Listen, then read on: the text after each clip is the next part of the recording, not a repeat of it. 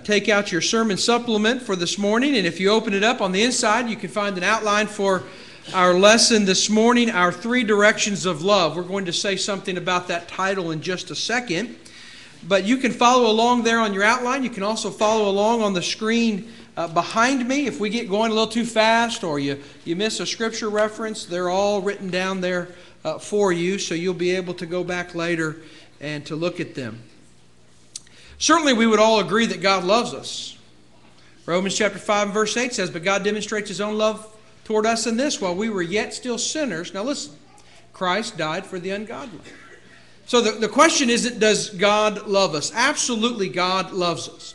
And the focus of our lesson this morning isn't from the perspective of whether or not God loves us. Our focus this morning is from the perspective of how do we express our love.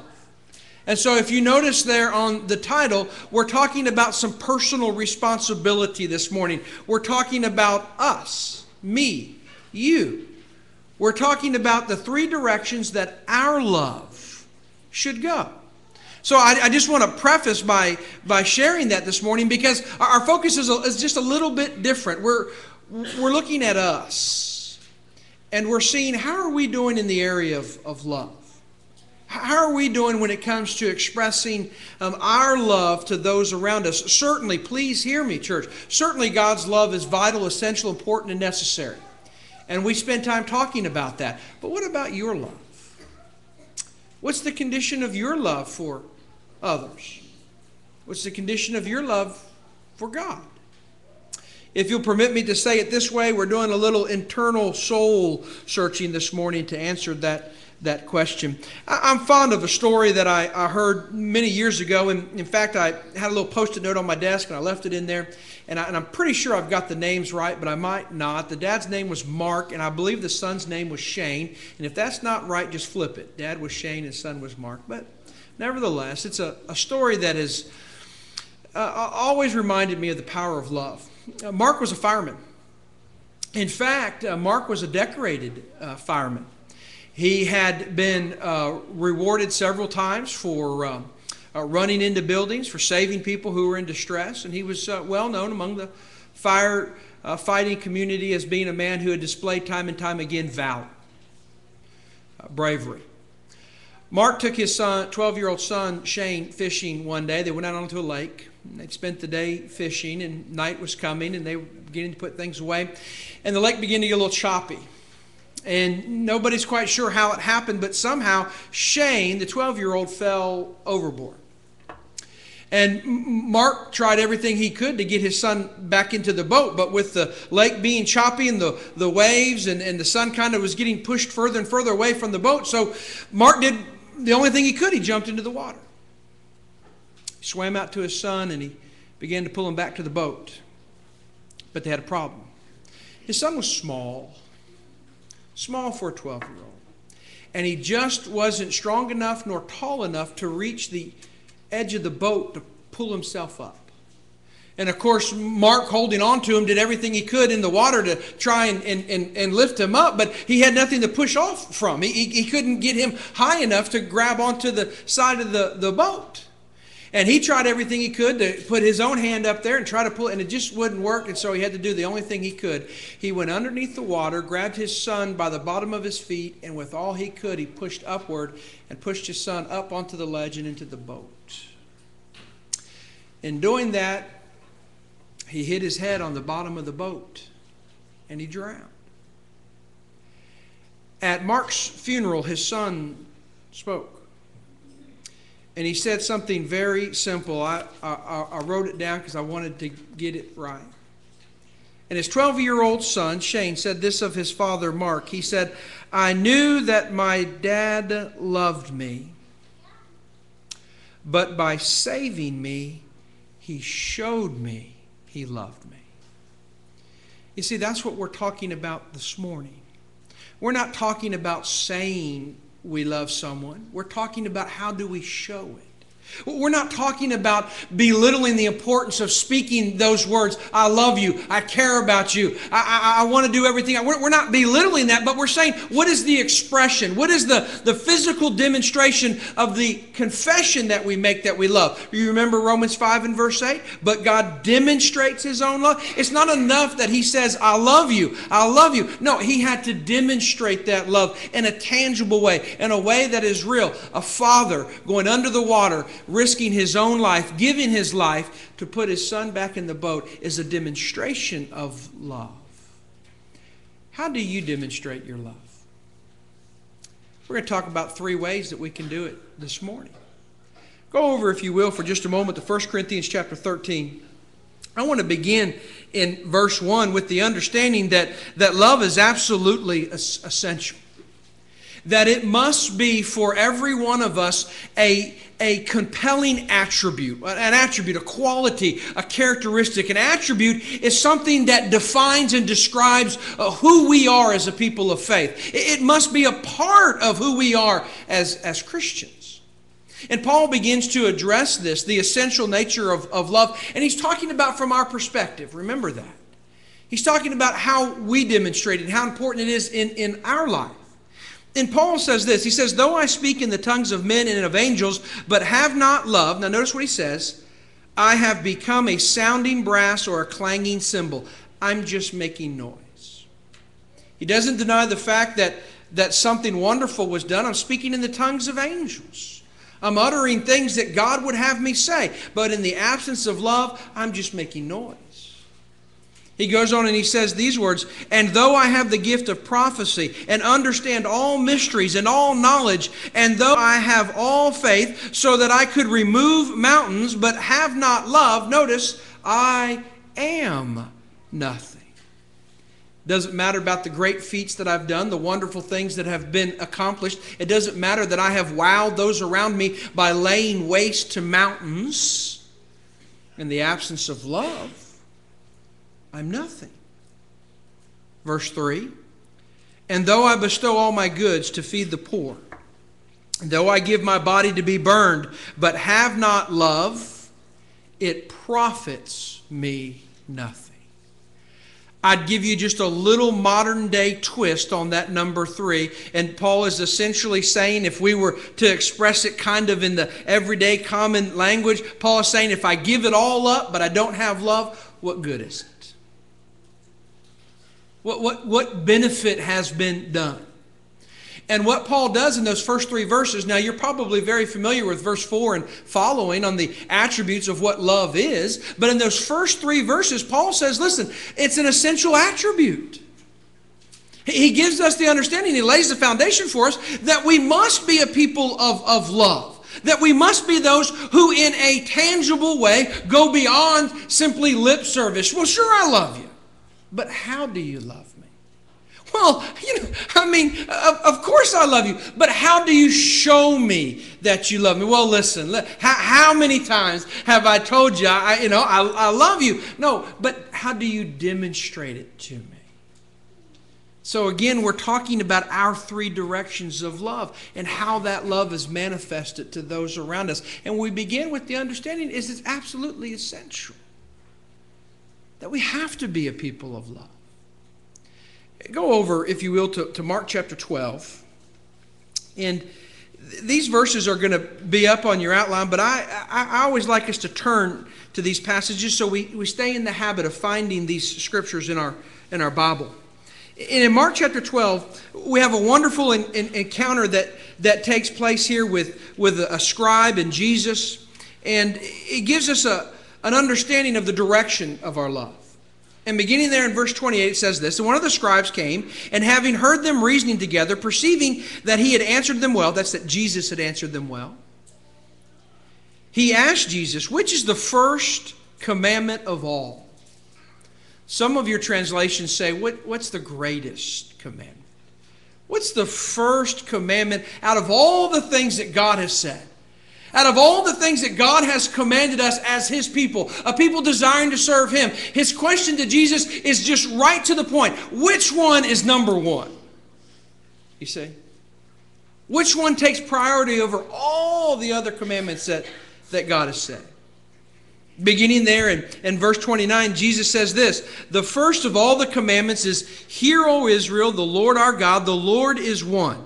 And you shall love the Lord your God with all your heart, with all your soul, with all your mind, and with all your strength."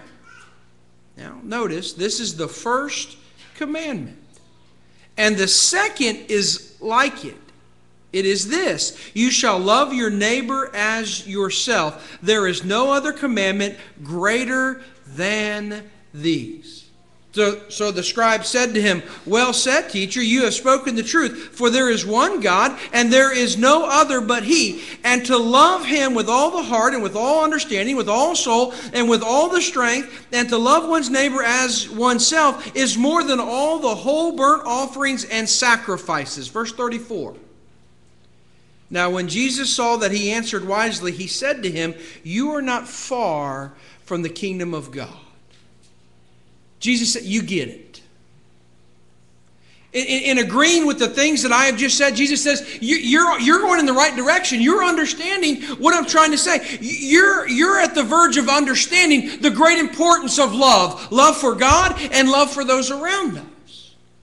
And what I want you to notice is just in those few verses, Jesus gives us an understanding of the three directions of our love. The first direction is upward toward God. And that's how he begins there. And he tells us that we have to love God with all that we have, right? With all of our heart, our soul, our mind, and strength. We love God with everything. We don't hold it back. We give it all. We hear the baseball players say when they're being interviewed, or the football players, how'd you pull out this victory? Man, I gave it my all. How is it that you were able to come from behind? Oh, let me tell you, I dug deep and I just gave everything I had. I left it all on the field. That's what Jesus is saying we need to do when it comes to loving God. We leave it all out there. He's saying don't be a people who are reserved. You understand? Don't hold back when it comes to loving God. Give them everything that you absolutely have. Give it from all that you are. So he tells us that our love goes upward to God. The second thing he tells us is it goes outward towards other. Because he follows it up and says, "You shall love your neighbor." That it's not just enough that I go upward in my love. Jesus says that the love has to go outward. We're not belittling the importance of loving God. This isn't an either or. This is in addition to. So we're being called to have a big love here. 1 Corinthians chapter 13, verses 1 through 3, that's a big type of love. And I can't limit it to just that one direction. Or I can't say, well, I'll just put everything in that direction and forget everything else. No, it encompasses all of this. Upward towards God and outward towards other. I need to love my neighbor. And then the third direction is one that we sometimes forget. Not only does our love go upward, not only does our love go outward, but Jesus says that our love goes inward toward self. Did you catch it?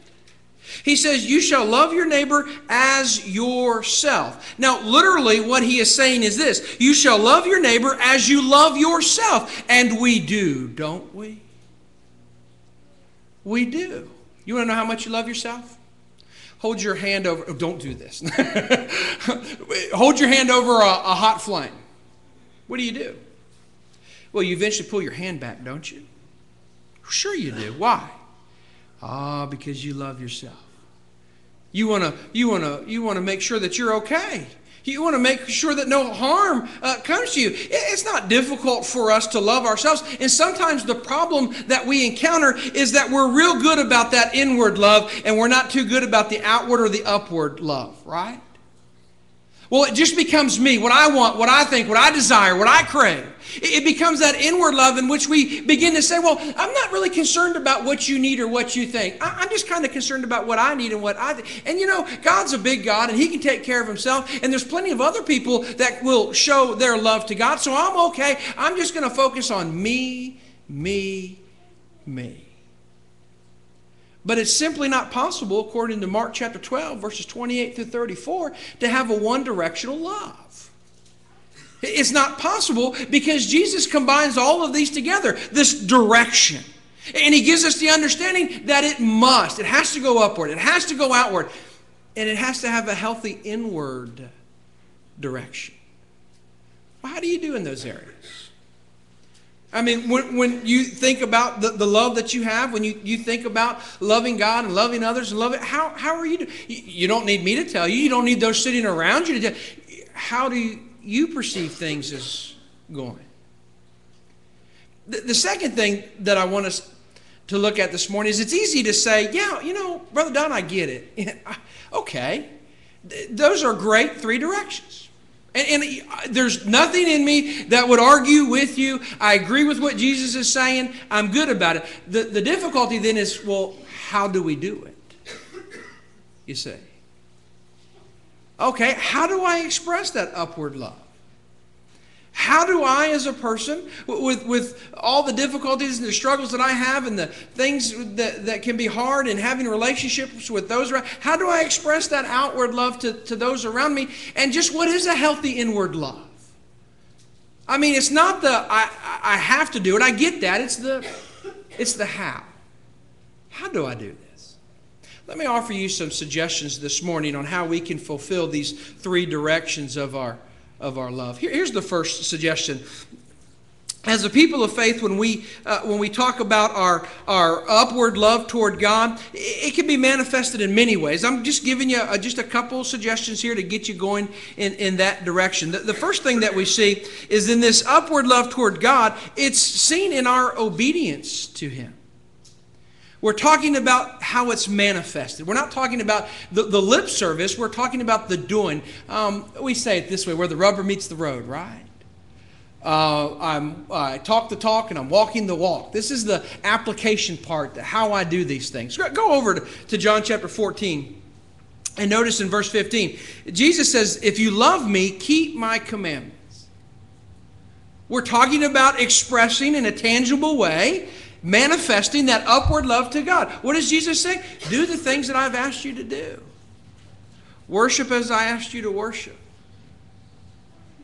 Serve as I've asked you to serve. Be obedient in the areas that I've asked you to be obedient. Be moral in the areas that I've asked you to be moral. The things that I've commanded you to do, if you love me, then go out and do those things. That practical application in your life. It's my upward expression of love toward God. Another way in which that is done is that in loving others, it shows that I love God. And we don't always think about it in those terms, but it's true. Go over to 1 John. You're in the Gospel of John, so you have to turn towards the end of your New Testament. In 1 John chapter 4, beginning in verse 20, notice what John says. He says, if someone says, I love God, and hates his brother, he is a liar. For he who does not love his brother whom he has seen, how can he love God whom he has not seen? Now, I'll give you verse 21, but think about that for a second. It's not, does my brother frustrate me? Absolutely. It's not, do I feel that my brother is doing things that are ungodly, unholy, unscriptural? Well, of course that takes place. It's not that my brother has hurt me or offended me. Those things occur. It's not that I agree with what my brother is doing. We may not agree. That's not the issue. Those things need to be dealt with in their proper perspective. The issue is, listen, how can I be one who says that I love God, yet I don't love others? How's that possible? And in verse 21 he says this, and this commandment we have from him, that he who loves God, we're talking about the upward manifestation, demonstration of a love for God. How can he say that he loves God? He who says he must love God must love his brother also. And it's the connection that loving others shows that I love God. You're looking for two ways to express your upward love toward God? Be obedient to what He says. Live according to the pattern that He has offered to us through divine inspiration. Be one who reaches out to those around you and expressing your love to them. You're showing your love for God.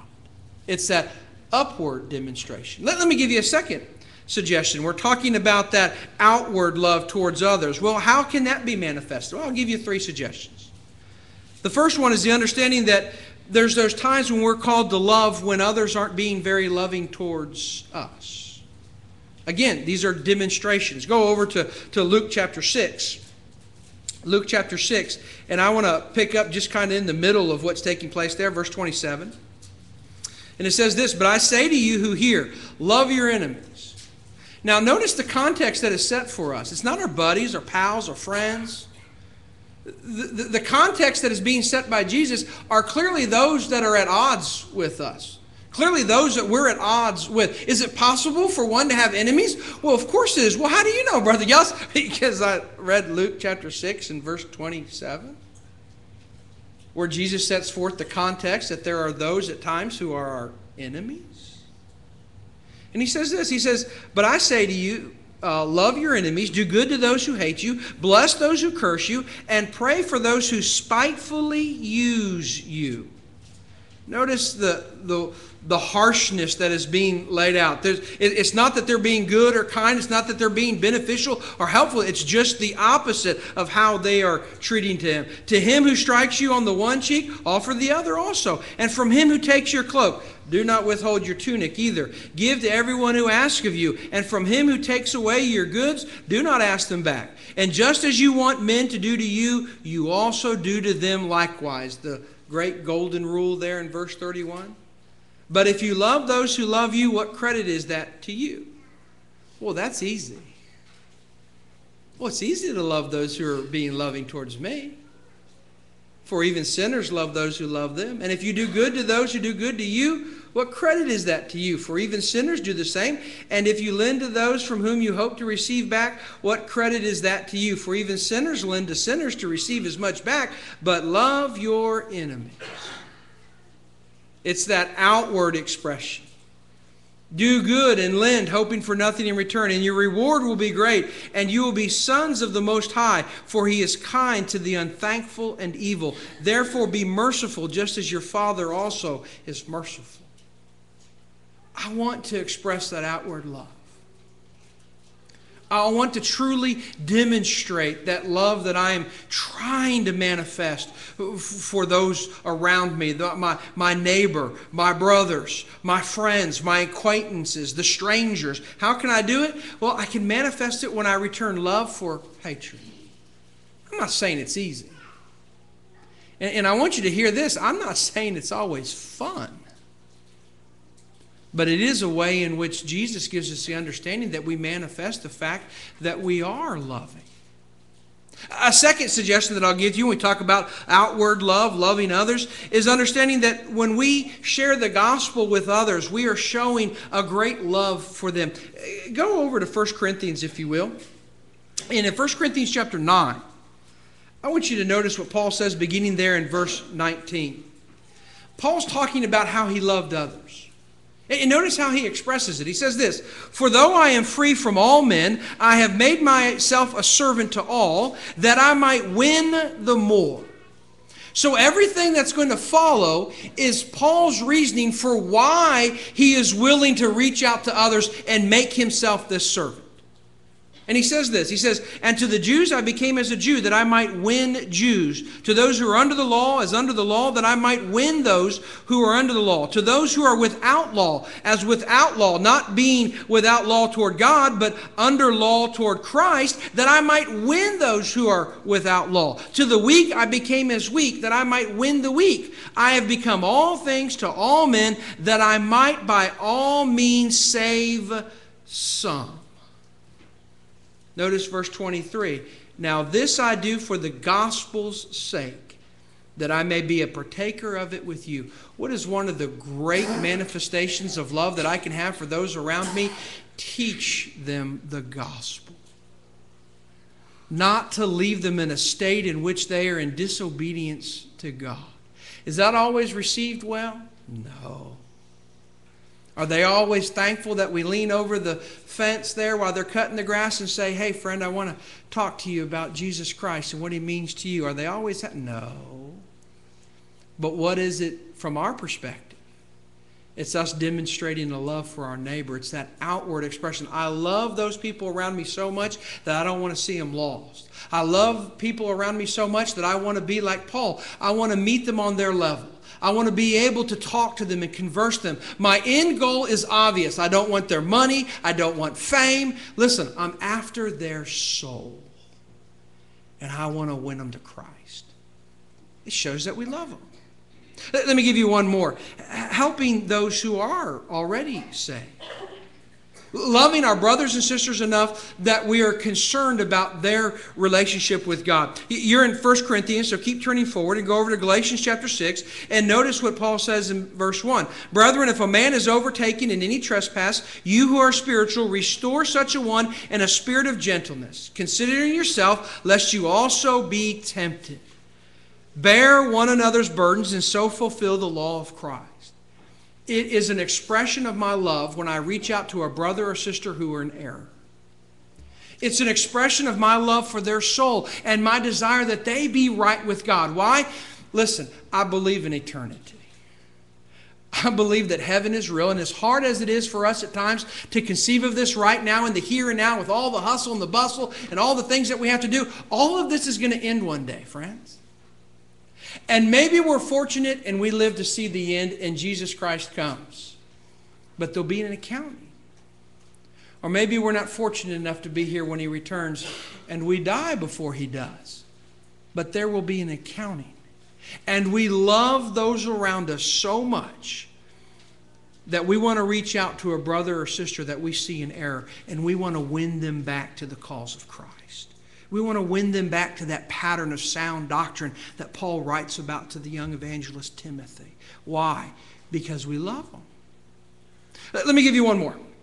We talk about the upward love, how we manifest it toward God. We've seen how we manifest that outward love towards other. Now let's talk about how we manifest that inward love towards self. A healthy love towards self. The first way is this, that we need to be saved and we need to live right. My spiritual condition matters. And you know, I ought to love myself enough to make sure that I am in a right relationship with God. You remember the person who holds their hand over the flame? I'm telling you, they're going to pull it back. Well, if we love our physical flesh that much that we don't want it to be harmed, we ought to love our soul enough that we don't want it to be lost. That's a healthy expression of how I love me. Go over, if you will, to Romans chapter 6. Romans chapter 6. And again, it's Paul that's doing the writing here. And Paul begins by saying this, what shall we say then? Shall we continue in sin that grace may abound? Certainly not. Now notice what he says. How shall we who died to sin live any longer in it? He's talking about those who have become New Testament Christians. They loved their soul enough that they were obedient to the gospel plan of salvation. They came into a saved relationship with God through Christ, and they were added to the church of Christ. He's writing to them. And he says those words, how shall we who died to sin live any longer in it? Or do you not know that as many of us as were baptized into Christ Jesus were baptized into His death? Therefore, we were buried with Him through baptism into death, that just as Christ was raised from the dead by the glory of the Father, even so we also should walk, notice, in newness of life. Now, I give you all the way down to verse 14. You can go back and you can read that. But notice the call is twofold. Not only to be saved, but to understand that the responsibility is there for us to be a people who walk in newness of life. That the idea of once I'm saved, I stop isn't doctrinally right. That once I'm baptized, I'm at the end. No, it's just the beginning. From there, the journey begins. From there, the difficulty really starts. Now, as a child of God, you're called to live according to a godly standard. And you see, you ought to love yourself enough, not just to be saved, but to stay saved. Well, do we? Well, listen, we can easily judge whether or not we love ourselves enough to be saved and stay saved if we have a healthy love for God in which we obey His commandments. Remember John chapter 14 and verse 15? If we don't even love God enough to do what He says, well, then we're not going to love ourselves enough to do what we need to do to be saved and stay saved. Do you love yourself? Are you saved? Do you love yourself? If you are saved, are you living faithfully? Let me give you a second suggestion. We need to remember that we are a wonderful creation. Now, bear with me, you're not a frog. You're not a rabbit. You're not a horse. You're not a giraffe. You're not a dinosaur. You're not a bird. You're not a star. You're not a moon. You're not a meteorite. You're not a bug.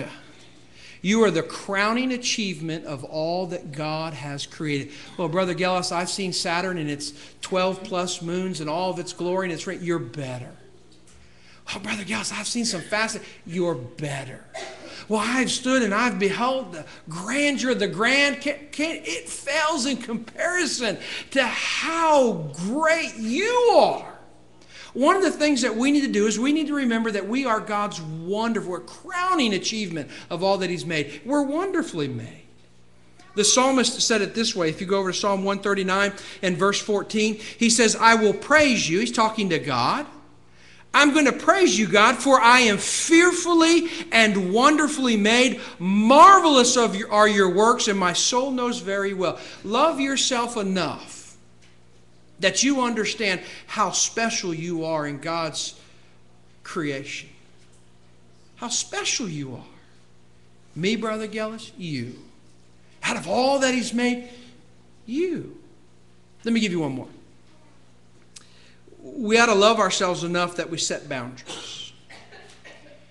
Maybe I have you on everything. I'm with you, brother. You're right. I like everything you said toward God. I agree with you, everything you said toward others. And I like the first 2 points that you were talking about when we talk about loving toward self. But I didn't like that last one. It's where personal responsibility really comes home to roost. How can I manifest a healthy love for myself? I tell myself no. I live by a set of boundaries that God has instituted for my life. Go over to 1 Corinthians chapter 9 and go down to verse 27. He says this, Paul says, but I discipline my body and I bring it into subjection. Why all the effort, Paul? Why discipline it? Why bring it into subjection? Think of the image of not just beating something down, but holding something in an embrace. I hold it so it can't get out of control. I hold it so it's under my control. Have that image. I discipline myself in that way, that I can bring myself into subjection. Why? Lest when I have preached to others, I myself should become disqualified. I don't want to tell others about the glories of God and the wonders of eternity, and I myself will never share in them because I don't discipline myself. Listen, church, there are things that God has said no to. No. It's not a matter of can I do them? Well, sure you can do them. It's a wonderful gift from God called free will. You can go out and live however you want to live. But is it living in accordance to God's will? We show that we love ourselves when we begin to say no. I'm not going to do that. I'm not going to be involved in that. I'm not going to give myself over to that. That's not going to be in my life. That's not going to be part of who I am. I'm not going to engage in that over there. I don't care if everybody else is doing it. I don't care if others have told me it's acceptable. I don't care if others are arguing about it to determine whether or not it's acceptable. What has God said to me about boundaries? What has God said to me about those things that are acceptable? Because I love myself, I'm going to say no. Because I love myself, I'm going to say, listen, God has said I can go this far and no further, and I'm content with that. Listen, God has given us enough room where we can live and be happy and be full. We can be excited without going past those boundaries that He set. I'm telling you.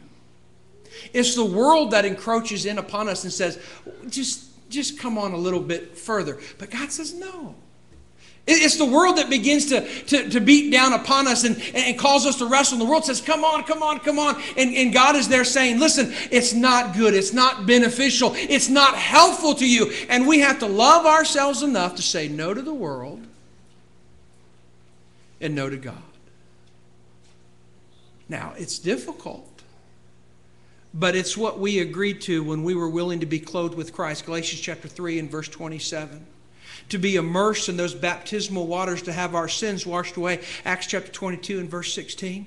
To be those who are raised in that newness of life so that we embrace all the spiritual blessings that are ours in Christ. Ephesians chapter 1 and verse 3. So that we could be members of the body of Christ. Acts chapter 2 and verse 47. So that we become part of the whole. 1 Corinthians chapter 12 and verse 27. Now you are the body of Christ and members individually. Well, I have to love myself enough to be part of that.